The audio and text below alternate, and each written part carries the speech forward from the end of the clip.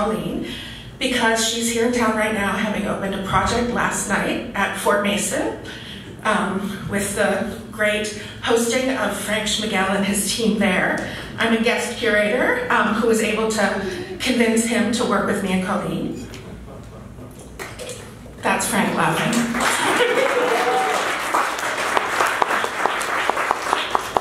So I will just briefly introduce her. She has a long and varied career, as many of you might know, that has veered and evolved over time. So Cauleen has some Bay Area roots. She went to SF State, undergrad film, and also then went to UCLA for her master's in film, and she currently teaches there as a fine arts professor, right? Not just a film professor, I believe. She herself made a really wonderful feature film, the only one of her life, in the 90s in Oakland, which has recently been re-released, Drive Long So, and has been touring around the country. I think it's playing tomorrow in Portland. And with that, she's been able to be the keynote speaker at a lot of different places, including the Black Star Film Festival. Sorry, it's so dark up here. And other important screenings, but Black Star is the most important one, right? So she began in her career after that one feature film in making a series of short films, primarily, shown outside of gallery context. And with that and her work after that, there's always a kind of continuity around gathering and around future possibilities, future histories that can come through the collective effort of lots of different people. And she incorporates elements of science fiction, Afrofuturism, DIY creativity, popular music, collective liberation, 20th century experimental film, and her own evolving visual lexicon, some of which you'll see has appeared in the project at Fort Mason that is actually on flags, not on film or in a gallery. She started to do more multimedia installations, I think, as a means to situate her films in galleries. And so now she's become quite well known for these beautiful environments that employ light, colored lights, objects, films, and really have an incredible sense of life in them. And she also sometimes stages those outside of the context of her films at this point now. She's also really interested in performance and group action and has had processions, pop-up marching bands on street corners in Chicago, proper parades, and those also kind of inform her film work and the ways in which she creates scenarios for the film work. This use of text-based banners that's in the film work and in these parades and regalia is quite a common feature in her work and was why I originally invited her to do something at Fort Mason. She really loves these things, even though they're related to complicated things like the military, Catholicism, Masons, all these things. But they're also related to protest and communal gathering and all these other things that are beautiful ways of people coming together. But she really looks at them for the ways in which banners and other non-verbal forms of communication are able to convey so much, oftentimes, that words cannot. And that's really at the heart of her project at Fort Mason, which I know she will show some images of here. She's had so many solo exhibitions at this point, I can't really list them all. And in the past 5 years, she has had exhibitions just in the Whitney Museum, SF MoMA, MassMoCA, the Art Institute of Chicago, and the ICA Philadelphia, which was a show that traveled around. She's been awarded the 2022 Heinz Award in the Arts, a 2021 Guggenheim, and she is currently in an exhibition at the Smithsonian American Art Museum called Musical Thinking, New Video Art and Sonic Strategies. Sorry about that. Oh, that's so tacky. What? It's fine. I'm just seeing it. I didn't to interrupt, but I apologize. I apologize. That's tacky. It's okay. It's classy. And she will be next exhibiting in Aspen. She will also have a kind of mini retrospective, several nights of programming at the PFA in February, so you can find her work there too. Cauleen, come on down.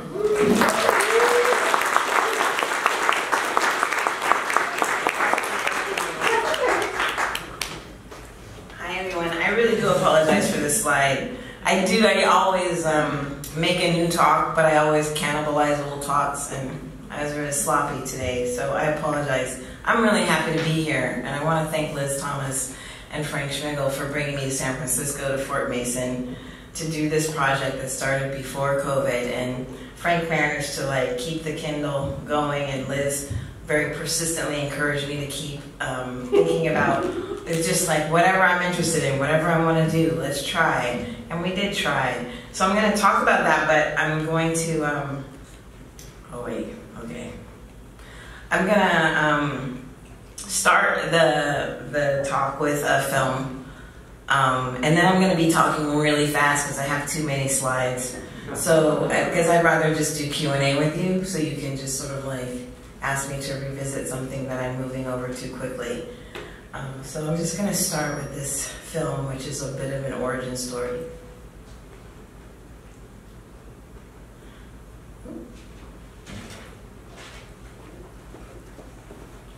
Oh, I'm getting a spinning wheel, sorry.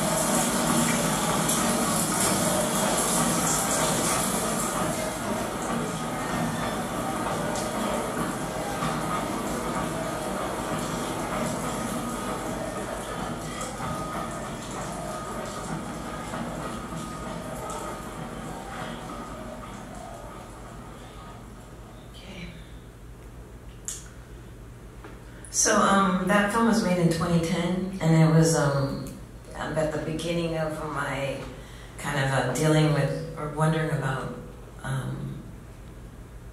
militaristic operations and the way they get sort of pushed into other kinds of spaces, and they kind of leave the threat or promise of violence behind and offer something else. I was studying in the archives of Sun Ra, and he had a real fascination with the military and had a real passion about talking about discipline as opposed to freedom.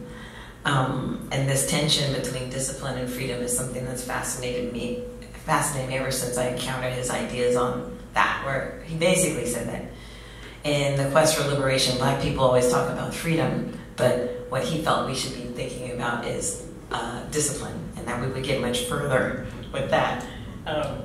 Yeah, he was a curmudgeonly dude. But conceptually, I love this dialectic between freedom and discipline that he was proposing.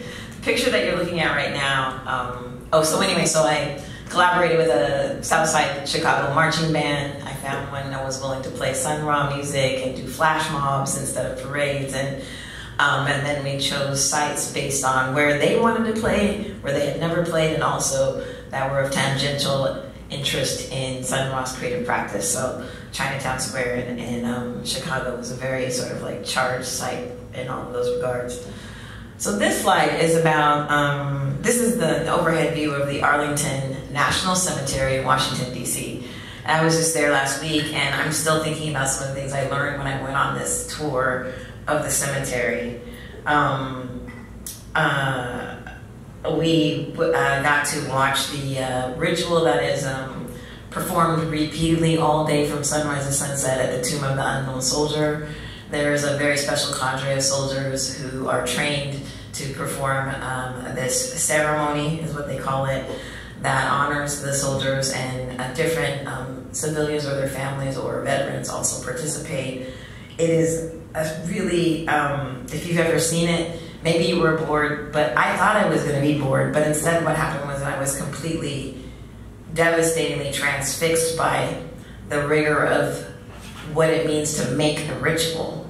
I thought that I would have all kinds of opinions about the military, et cetera, that I would be holding while I was watching it, but instead, the ritual did what it was supposed to do, which was override my opinions and instead perform for me the importance and sacredness of their purpose.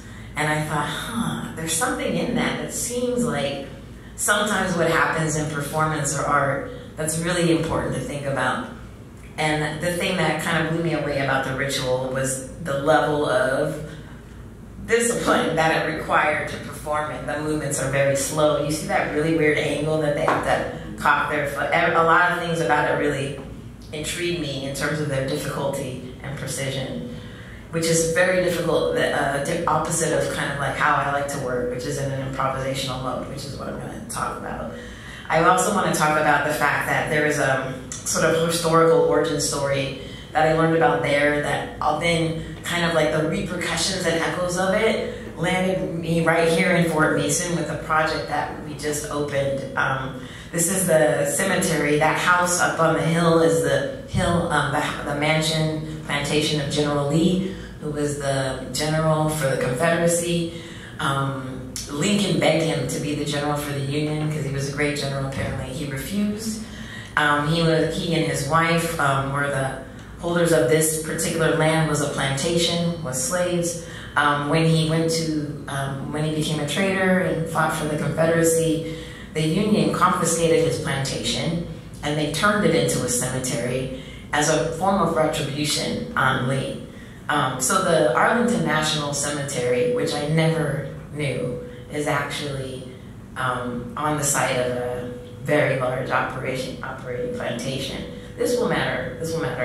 This is a site of like the beginning of the commemorating of a freedman's town. Newly emancipated slaves built a village on this site as well. They built building structures. They were there for 37 years after the war. And then the U.S. government confiscated it to expand the cemetery. There is a new, newly empowered site on the cemetery. What you see on the here in this picture are the quote-unquote slave cabins. The upper right or upper left corner is what they looked like before they were restored. And before they were restored, they were used as the gift shop and the bathroom, and no one was told that they were slave cabins, because no one until 2019 was ever even told that the cemetery is on a plantation. It's not part of the narrative that's offered. They've been restored to that pretty yellow, decorated structure. This woman on the right-hand side in this picture, Selena Gray, pictured with her 2 daughters in this stereoscopic picture that was really recently acquired by the Park Service. She was a resident of that structure. She was the first, the handmaiden to Lee's wife. This is the newly restored image of the inside of the slave cabin, now that the park has restored it and has decided to tell the story of the slaves' importance to the story. And they're, okay. It looks like a New York loft, but aside from that, the Selena Gray and her husband had 8 children, and they all lived in this structure together. And here they have picture 3. And this is only part of the cabin. This is an adjacent room where they play a video that's about the descendants of Selena Gray. This is more like what maybe it would have looked like. This is a wider picture of the room. You see there on the right, you can barely make out there's a little kitten sleeping on the bed for 2 in a room that was for 10 people. So when I entered the room, I had this weird kind of cognitive estrangement where I was like, wait, though. I'm so excited that this history is being told, but it is not in alignment with what I'm seeing. And that kitten in particular kind of sent me into a fugue where I couldn't even take pictures. This picture is, I found this on someone's blog on a website, because I couldn't even take a picture of the kitten on the bed. And as an art teacher, I've become accustomed to the way that artists are very suspicious of embellishments in artwork, you know? Whether it's in the swelling music in a movie or seeming flourishes on a painting, a common criticism of an artwork might be that the artist has decorated or embellished it. And this is implicitly understood to be a slur. And this is a harsh thing to say to an artist, and it means that you are hiding something or you are failing to be clear and honest. Decoration and embellishment in contemporary art are considered crutches unless they become the actual subject of the work. And they're crutches that are used in an act of dissembling. And implicit in this embellishment is an understanding that one is hiding something that is possibly ugly or a failure. So, you know, we're at the heart of the, oops, sorry, I can't get the slide to move. I can't, okay. At the heart of the nation's democracy, and they have this little stuffed kitten sleeping on the bed. And to me, that's an embellishment. And to me, that's about dissembling. And it's about a refusal to actually acknowledge what actually occurred. And so that's at the heart of a lot of my work, this question about like how to talk about these things. But then I also question the act of embellishment itself, because I love to do it. So I was like, well, okay, I gotta dial it back and figure out and really like look at what I'm doing, when I'm doing it, how I'm doing it. Am I lying or am I hoping? Sometimes when I'm embellishing and putting sparkles and things on things, it's a wish for something better. But in so doing, am I possibly dissembling? So it's something I'm thinking about, which is why I'm talking to you about it. What you're seeing now are, it's like pictures, some of them sent to me by Liz, thank you Liz, of the flags that are now installed at Fort Mason. I wonder if this is a video. I was putting it on. Yeah. You have to look up to see them. They were designed this year after many years of visiting Fort Mason and having conversations with Frank and Liz. And finally, we got to sit down in person at Fort Mason and look through some archives and stumbled on these pictures of what the place looked like when it was in service to the military during World War II. And this got my juices flowing because y'all know I like regalia so much. I'm very shallow. Like, I totally love the way marching bands look, and I don't care that that is from the military. I do care, I'm interested in that, but I take profound pleasure in like the crispness of the aesthetic and the way in which that crispness announces a coming. That was designed to tell you that you were gonna die. Like, marching bands were actually like the first thing you heard before you even saw the army coming to plunder you. And that's the reality of the origins of marching bands. But they actually come from West Africa, and their true origins are in masquerades, which are actually about honoring ancestors, but that's another lecture. This is about the military and its aesthetic powers. But a lot of the pictures that they were showing me were like this, and like this, and like this, gorgeous, almost Gordon Parks-like composition, and like this. And by the time, like at halfway there, I was like, why is everybody black, Frank? And Frank was like, I don't really know. And so we started to try and find out. And what I learned was that, you know, these buildings, which were this quartermaster stations, that what is it called? The gateway to the Pacific, where you loaded up all the soldiers and all the supplies and everything they needed to go do war. Quartermasters are largely, it's a racially assigned task in the military. It's something that black soldiers did. They didn't see the theater of battle. Their task was to deal with provision, service, and logistics. This goes all the way back to the Civil War, which is why I was talking to you about Arlington. It goes back to that. When newly emancipated slaves followed around Union soldiers and worked in service of them, officers would, it was called impressing, this is a fascinating word, would impress slaves back into quote-unquote service for them during their military operations. And they did all of the sort of like heavy lifting of creating barriers, the operational logistics of battle. And they died on the troops too. In that research, I found this flag, and this flag I thought, this way of signifying what quartermasters do in all the wars since the Civil War, I thought it was gorgeous. Handmade, made of wool and cotton. And we just decided, yeah, what the buildings at Fort Mason need is to return to their origins, their history, and also to talk about the actual history, the documented history of who actually activated those buildings and how that was done and even how that was decided. So I started making these flags, designing these flags with that in mind, but with a particular kind of, nice word would be like resentment at the way in which the military racially enclosed individuals into a particular kind of job, but then also a kind of profound respect at the individuals who did those jobs well. And what it means to understand as you're doing a job that you are operating within a racial enclosure and to still do that with great dignity, which is what African Americans in this country have done for several hundred years. So we made these flags, and I'm just showing you views of them. This was like my favorite. Rasta, like kicking it, composing a song with this flag, this wagging tongue flag. Here's another one.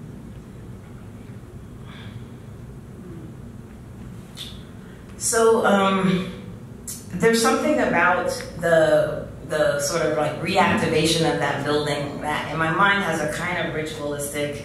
I wasn't here when they reinstalled the flagpoles and raised the flags, and in retrospect I'm like, wow, we should have done a ritual around it, because something has occurred with the return of these flags, and also these particular flags being a way in which the history of who did that work, who the quartermasters were, can't be dismissed or erased, I hope, again. And I'm hopeful that, you know, Fort Mason as a park is actively embracing this history, and now I feel like they're really sort of like producing an environment in which a discourse can occur, which I'm really grateful for. So this is the definition of ritual. After watching those soldiers do the heel click and all that, I was like, what are they doing? That really messed with me. Like, it messed with me. They undermine my own convictions in the power of their ritual. How do they do that? And I want to do that. That's what I want to do. I want to be able to make something that destabilizes someone and what they think they know, so that something else is possible within them. That's what I think art is for. This is a really, I think, Merriam-Webster great definition of what a ritual is.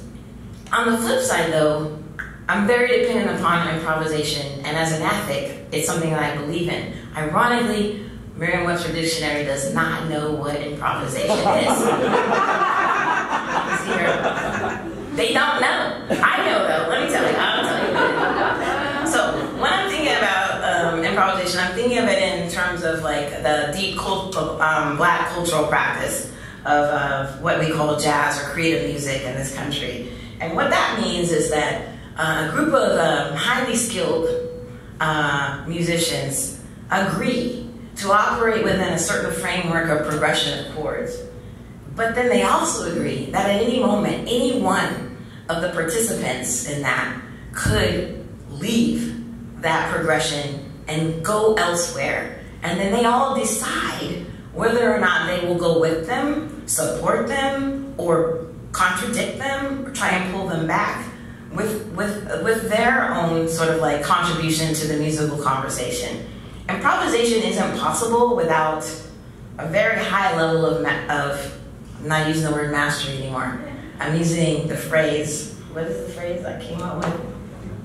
High level of accomplishment. I'm trying to find a non-gendered word to talk about when you're at your A game.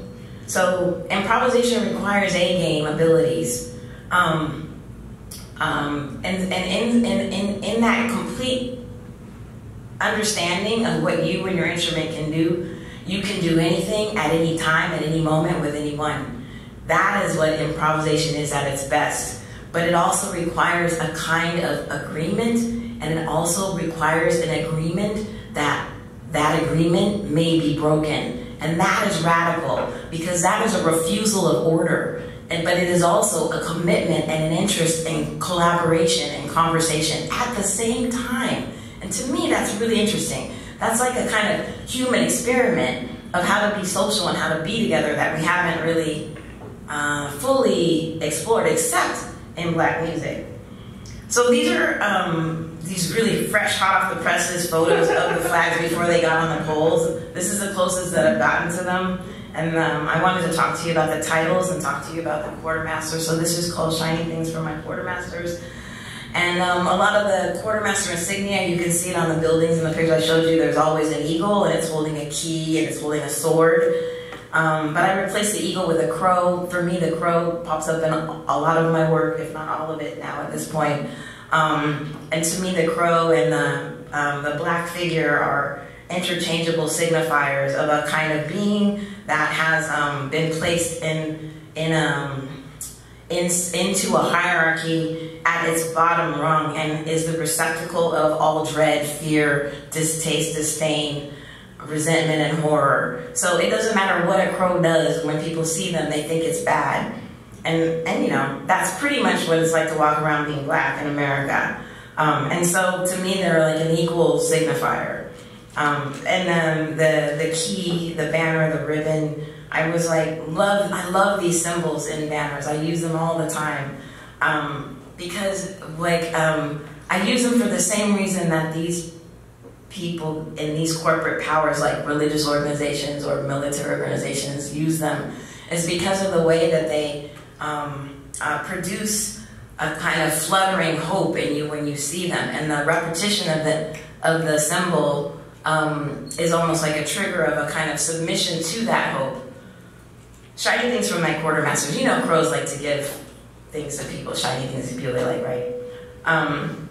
This one, yes sir, taking the swallowtail flag and turning it into a wagging tongue, and tongue-in-cheek talking about one of the things about the military that is, you know, like less than ideal in terms of looking at it as a model for human collaboration and collective action, which it really is the fact that it's coerced through the hierarchy of the order, and that you have to follow an order, which is the opposite of improvisation, right? Where at any moment it's understood, no matter who you are in the band, that someone could, and often does, decide that the whole operation is going to go elsewhere. That doesn't happen in the military. You say yes, sir, and you do your orders. One of the symbols in the quartermaster iconography was this hand holding the guiding light, which I loved, and it actually started to make me think about other like nonverbal forms of communication that are about signaling, secretly signaling in plain sight, which was like some of the lore around the Underground Railroad and fugitive slaves liberating themselves. And so I combined them, and this one's called They Got You Scared of the Dark. This one's called Hanging on a Clothesline Knot, much in that same vein. There's this myth that on the Underground Railroad, people would hang up quilts, and it would be like a map so you would know where to go. That is that's not true. That would be dumb, right? It's like someone would figure that out. They would anyway, so, but people really love this idea about the African-American quilt and have doubled down on it, but it's not true. So this was just a sardonic way of talking about actually navigation happened by stars and stars only. And it was the dipper that was the key to liberation. This is one of the most true reproductions of the quartermaster flag, only instead of red, white, and blue, I'm using red, black, and green, which are the black nationalist colors. And this was like instantiated, of course, by David Hammons with his flag decades ago, which I'm just reiterating.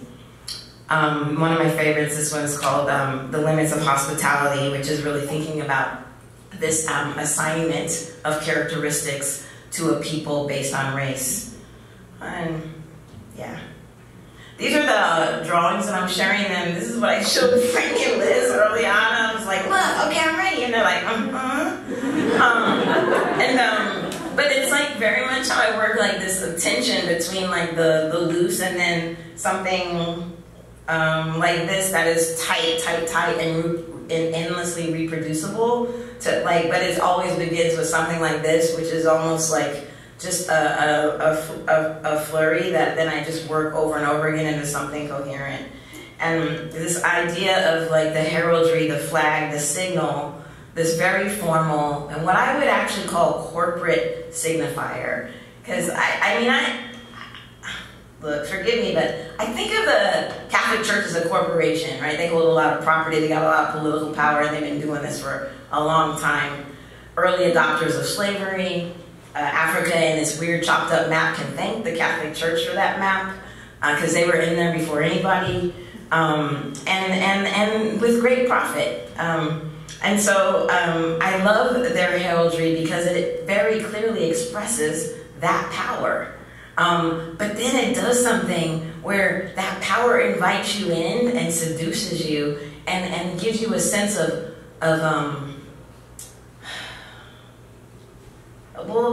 order gives you a sense of kind of calm, like a sense of place, like you're in the right place. So I use these banners because that's how they work on people. That's how advertising works on people. And I use them often to invite people into rooms where there is total chaos. Like I would call this a noisy room. This piece is called Epistrophe. It's part of a show called Give It or Leave It, which is what that is.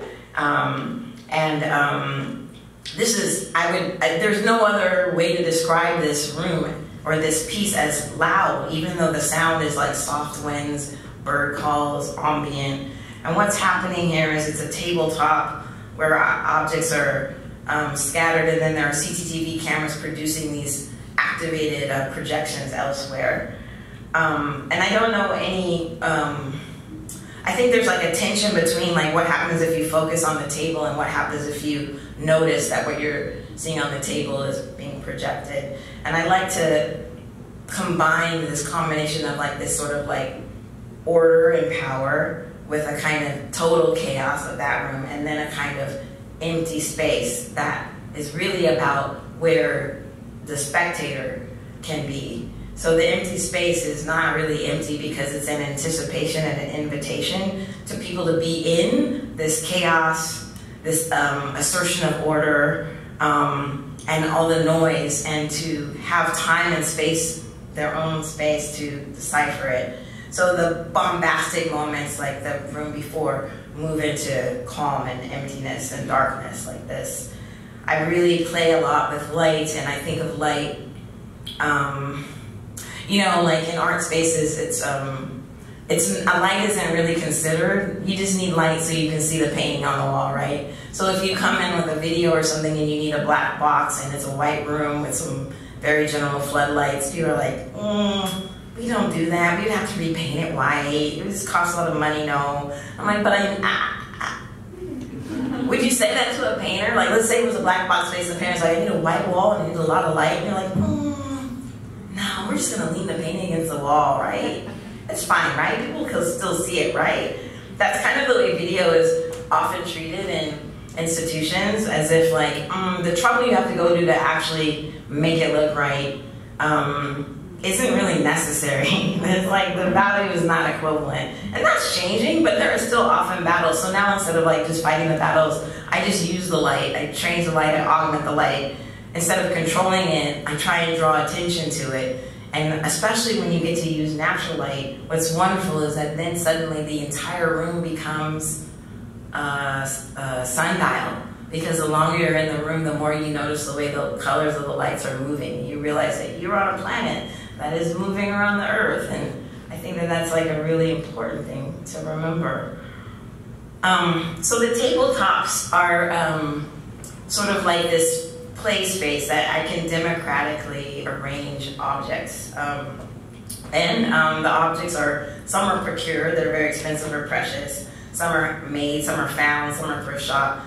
It could be a live plant, or it could be like a antique Dogon statue, all on the tabletop, arranged to a narrative in my mind. And there's enough of a combination of objects so that there's enough familiar things on the table so that anybody could make their own, so sorry, has that been going on the whole time? Make their own narrative, and that there's a familiarity and an estrangement that's happening at the same time. So if you look at the objects on the table and you see that video playing behind them, which is always like a iPhone video landscape, you'll also see in that picture that there's a CCTV camera aimed at it. And that CCTV camera sees everything on the table just like you do, but it actually doesn't see everything. It crops it, it turns it into a cinema space. And that cinema space actually deceives. So what you'll see in some other part of the room is this projection. That projection you see there on the top are the objects that were on that table there. But the camera sees it completely differently. And so this is like one of my interests in cinema now is what it does and what it does not see. The way in which it shapes the landscape, but also completely distorts it. I'm really interested in those shifts of scale and perspective and the tension there. And I'm going to show you some drawings that led to this most recent body of work, which is these banners that are considering this relationship to time and scale, human scale versus geological scale. And I'm trying to talk about time instead of ecology, because, you know, like, the planet has like destroyed everything on it 5 or 6 times. This situation that we're in right now, which is very painful to watch, not so much because of what's happening to humans, but all the other beings that we put in peril, it's not necessarily new. The planet's responding to conditions, and it's done it before. So I'm trying to think about this in terms of time, so that maybe if we understand our relationship to it, maybe we might have different conversations that produce different results instead of the results we're getting. These candles, this is an object made out of wax, and those are wicks burning, and that is how this piece shows. These are called unconformities because in geology, when you have a situation where there's like earth plateaus that are kind of slamming into each other at different angles, that's called an unconformity. And I can't think of a better name for any kind of object. And these are just sort of like invitations to think about topography, striation, layers, like, you know, the geologic spike of like trying to pinpoint the point in time when one era begins and another ends. So I'm not actually going to talk about the Anthropocene. I just said it. But you know, they're like fighting over where that spike is going to go. And as far as I'm concerned, that spike begins the moment that colonization begins, about 600 years ago. But I'll let them fight over it. It doesn't matter to me where they put the spike. The problem is the problem, and the problem is what we're doing right now. So this body of work is about considering this problem not from an ecological perspective, but from a human-planet relations perspective. There's another candle. They're weighing about 250 pounds or 4 feet by 2 feet. The wicks burn all the way down. They can be replaced. Here's the surface. And I use wax. Like initially I was playing with ceramics, but I can't get ceramics to keep moving. Once you fire something, it's done. And sometimes to me, like wet clay is so exciting and beautiful, and once you fire it, it kind of dies. But wax doesn't stop. You can't freeze it. You can't stop it from moving. I'm just gonna keep going. I'm gonna try and get. There's too many slides, huh? I'm sorry. We're gonna wrap it up. I'm just showing you the work. The show is called My Caldera, and it kind of focused around thinking about what it would mean if there was some uncontested land for people who have nowhere to go, which is kind of how I think about Black people in the diasporas, particularly in the Caribbean and America, that we're very much on land, and less so in the Caribbean, but in North America, we're like, land is not ours. And so even if there was some like liberatory, like fantasy land where anti-Blackness were to cease in America, we still wouldn't have like an actual place. And I was thinking, oh, volcanoes are cool though, because they're constantly generating new land. And so I was using the volcano as a sort of proposal of violent destruction that then produces this very generative new space for those of us who need it. And so the banners are a kind of hearkening of what could be coming, and also a real affectionate gesture towards sort of like poetic gestures in Black popular culture or other thinkers. Like I'm quoting Fred Moten in this manner, but Fred Moten, I believe, is quoting someone else. I just am not clever enough to figure out who am not one. But there's another phrase, I who have nothing, that is a Sylvester song. I don't know if you know who Sylvester is, but San Francisco legend, house singer, and it's one of my favorite songs by him. And so there's another banner that says I have nothing, and they're talking about the relationship of individualism and communalism, and how we move in and out of them. Also suggesting, like, which is what the volcano always suggests all day, every day, is that the world already ended. And so we're just living in the aftermath. Some of us more so than others, I suppose. This is a little chapbook I wrote called the Volcano Manifesto, which is sort of like really just sort of me organizing the thinkers that are helping me think and then talking back to them. People like Fred Moten, Glissant, Christina Sharp, Cynthia Hartman, Zakiya Jackson, Derrida, well, who else is in there? Just anyway, it's pretty random. So a few pop stars.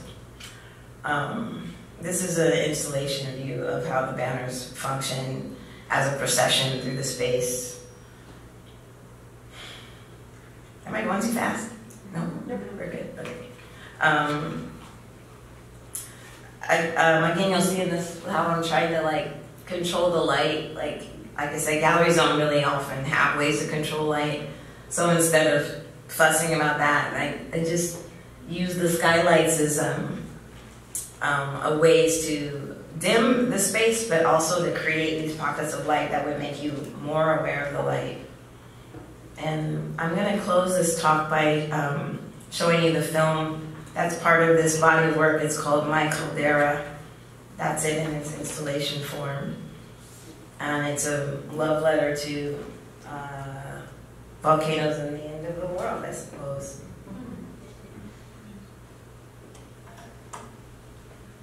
Steady will.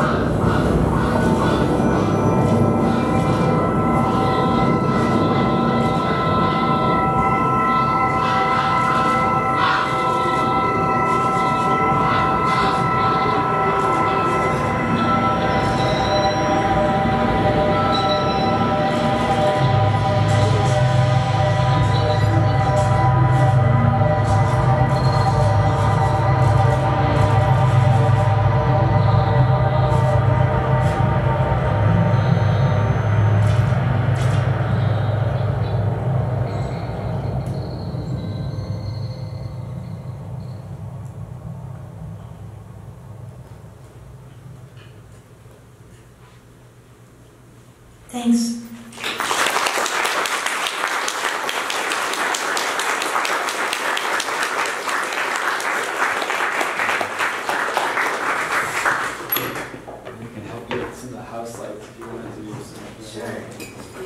I'm looking at Frank and Liz. The same thing. We've been talking about possibly something and haven't confirmed it yet, but that seems like the right thing. It does make sense. Yeah. We'll talk about it. Good question. Yeah, good question. Oh, I see a hand way back there. You work really seamlessly across a variety of different mediums, and I was wondering if you could speak to that and how it feels to work in different mediums to express the same message or a similar message. So being trained in film, I think, to be honest, everything I make kind of goes through the pre-production process that you go through to make a film. It just may land in a different medium. But the thinking process is the same, just because it was how I was trained. This is how you make something, you know what I mean? And how I arrived at doing installations or even just making objects was that I would often make a lot of objects for my films. And then a lot of artist friends were like, so is that a sculpture or is that a prop? And I was like, I mean, what? I'm using it in the film. It's a prop. And they're like, but is it a sculpture or is it a prop? And so I was like getting the hint that maybe they were suggesting that there was already something happening there. And then also sometimes, honestly, because filmmaking is so depleting, and to me, actually, just a way to gather material. The process itself is something I'm working on making less torturous.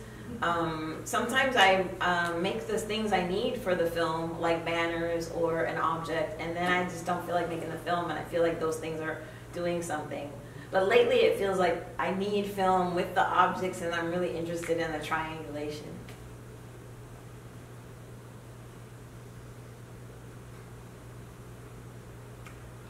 I was interested in your talk. You had this cringiness about the word ecologies and wanted to shift it to time, and I can assume things about that shift, but I'd like to hear more, so I'm not just assuming things. Yeah, it's hard because I don't want to have opinions about it. I want to talk about the work, and I'm not sure if the work isn't doing it, then it's not doing it yet. You know what I mean? But I think, just on a baseline, when I hear people talking about saving the planet, I just know that we are doomed, because it's a profound misunderstanding of our relationship to this object in space that keeps us alive. And that fundamental, and as long as we're talking in that ecological discourse, we are just gonna keep dying. That's it. And so we need to stay out of that language somehow and make things that stay outside of that language, because that language is about this sort of dominion hierarchy that we fantasize ourselves in, where we the humans save everything or care for anything or decide what lives and dies. And that's what's killing us. That hierarchy, in my opinion. I just have to share that I just tonight showed my students Herzog's Grizzly Man, and that kind of speaks exactly to that guy Timothy Treadwell, who's like, I'm protecting the bears. It made no sense, but in that and revisiting that tonight, I kept thinking about this idea of like forever. He kept telling the animals, "I'll love you forever."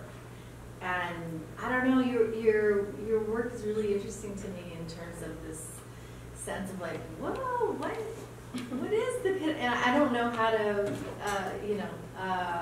I sort of just raised my hand to say, to add to that, there's so many conversations, so many things that spark from your work. I really appreciate it, and I have to say, I don't know if you recognize it from State or from interviewing you, but I've been a fan since I do recognize you. I was trying to figure it out. Of Alive Spirit, Chandra. Okay. Hi. I'm sorry. So since we were both studying film, I have to ask. I love the Caldera film. Do I have to go to a gallery to see it. Can I show it to? Yeah, this one can be theatrical. It can play with other films and other things. Sometimes I'm very fussy about that. There's some films that I quite love, but I don't play them in film festivals. But this isn't one of them. So I think it played maybe a couple of weeks ago at Cinematheque or something. Yeah, it's fantastic. Thank you. Oh, there's a hand. I also thought that the Caldera thing was so amazing, and just wonder if you feel like seeing anything more about how you made it. Oh, sure.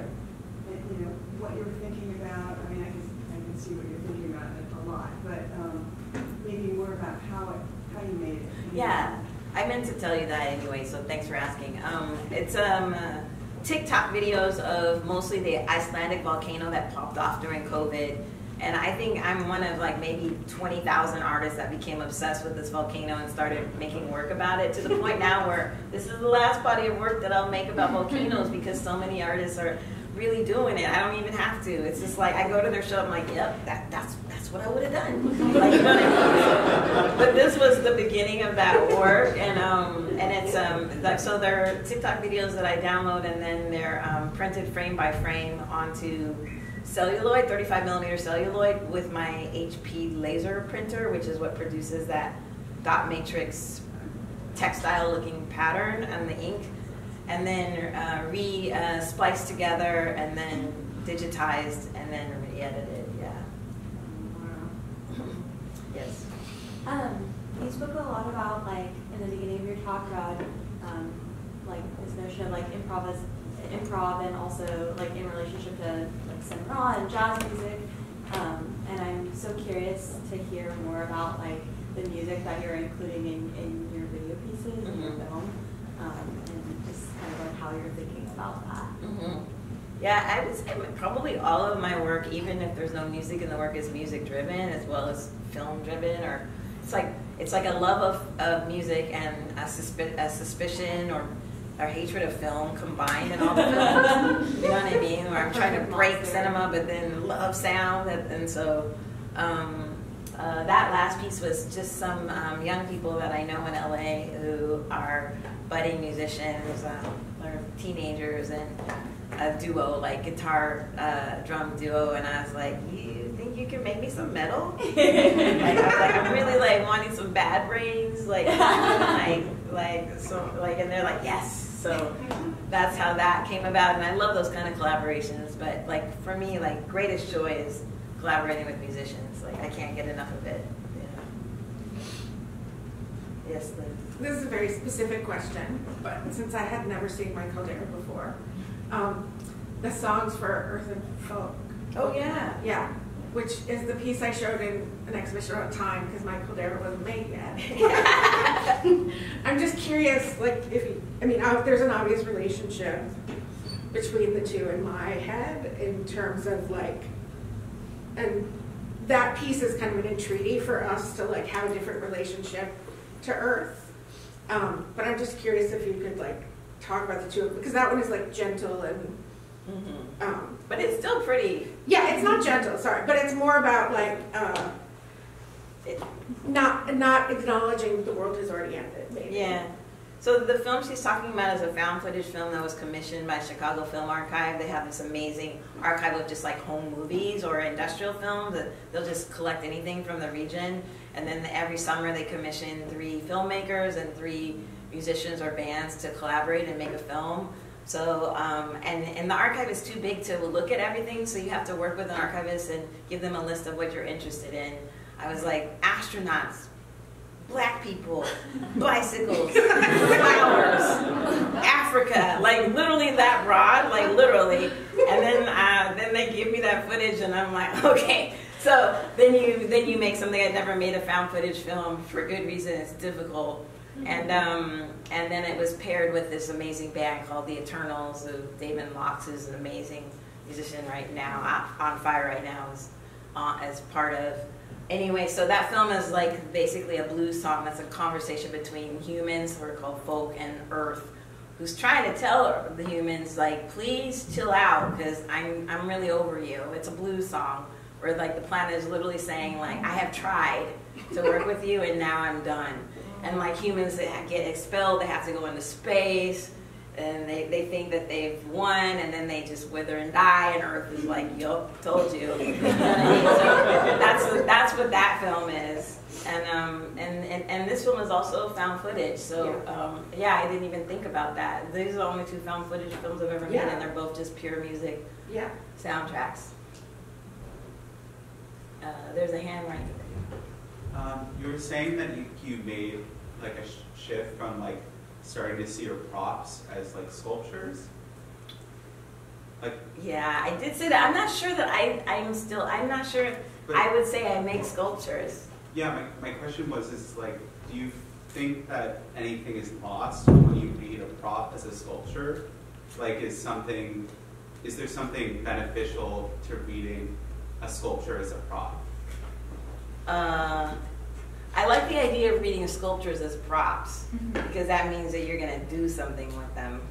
I'm not sure what happens when a prop gets sort of like turned into this rarefied object where it doesn't have to perform its role in the whatever narrative or scenario it was designed for. Does that make sense? Yeah.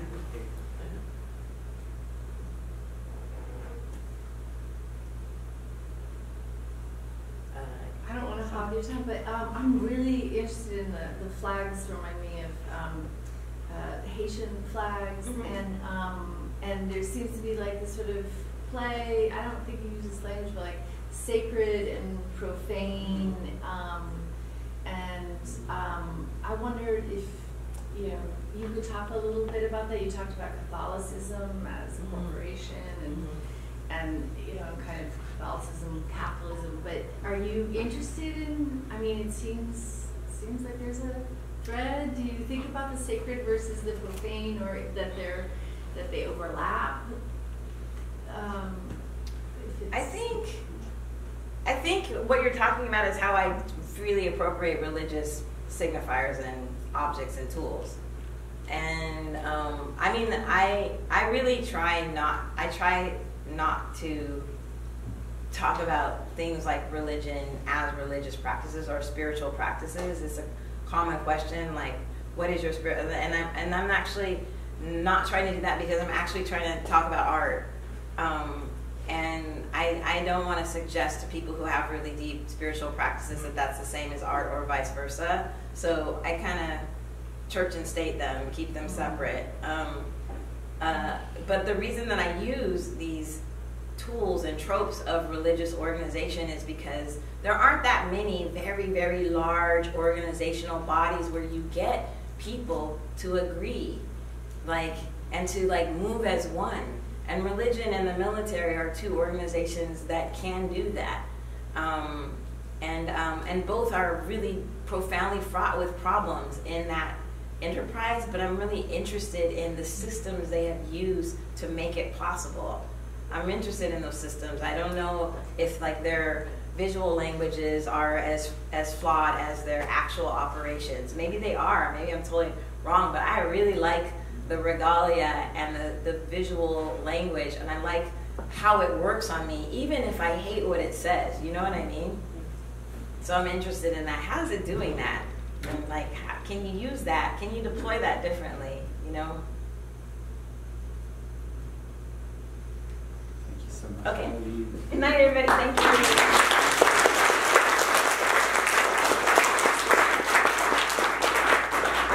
Thanks everybody for coming out.